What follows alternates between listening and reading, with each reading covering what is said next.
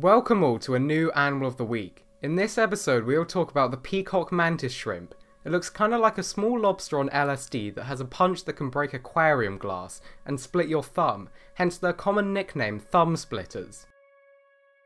Peacock mantis shrimps dwell in mostly equator areas, around the Pacific and Indian Oceans, Indonesia, Australia and a little further north into the China Sea. These animals like to dwell in burrows and small hiding spots in the shallow sea floor. Their preferred area to live in is one where there is a lot of coral or rock that can be used as cover for ambushing their prey with their lightning fast reflexes. Peacock mantis shrimps mainly eat crustaceans and other shelled creatures, and this is where their punch comes in. They use it to split open the crabs and sea snails they feed upon and get to the meat. They hunt by hiding in their burrows and in the cover of coral and rock, and wait for unsuspecting creatures to pass, at which point they will punch and cripple their target. These animals can live for up to 20 years, in which time they will grow from the size of planktonic creatures to around 18 centimeters. They are generally monogamous, but will sometimes have multiple mating partners. Males generally are more colourful than females, as the males have to court the females like a peacock. The female eggs are fertilised internally, and then the female will lay the eggs, while the male has nothing more to do with raising the young. The female will cling onto the eggs while they are developing and won't leave them at all, causing the female not to eat during the whole period.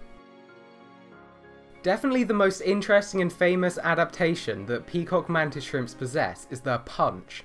Mantis shrimps hold the record for the fastest and strongest punch of any animal relative to their size. The punch clocks in at around 23 meters per second, and they achieve this incredible punch by using a sort of spring-loaded mechanism in its arm. It will cock its arm back and engage a latch that holds it in place, then contract its arm muscle, letting the potential energy build until it releases the latch, causing the devastating punch, sort of like a jack-in-the-box but much more deadly.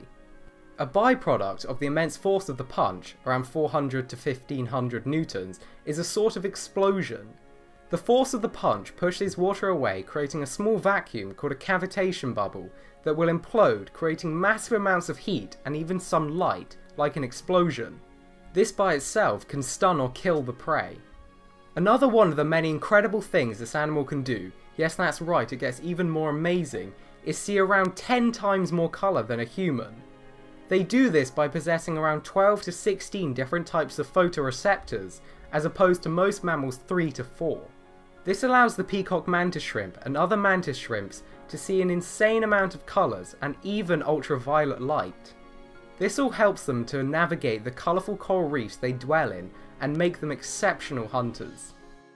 Their eyes also move independently from each other on their stalks, letting the mantis shrimp see a wide area. Mantis shrimps evolved 500 million years ago in the Cambrian era, and since then have evolved into 400 different species, with more being found by scientists. Peacock mantis shrimp obviously face few threats from other animals on the seafloor, as they are near the top of the food chain, but sometimes they have been found in the stomach contents of large fish like tuna. Peacock mantis shrimps and other mantis shrimps are very sensitive to pollutants, making them great bioindicators. However, continued pollution of the seas will negatively affect them. The IUCN has no threat level for them. Thank you for watching this video. I really hope you enjoyed it and learned something new. If you'd like to learn more about our world, its history and the wonderful life that surrounds us all, please feel free to subscribe to the channel if you think we deserve it and if you'd like to see more from us.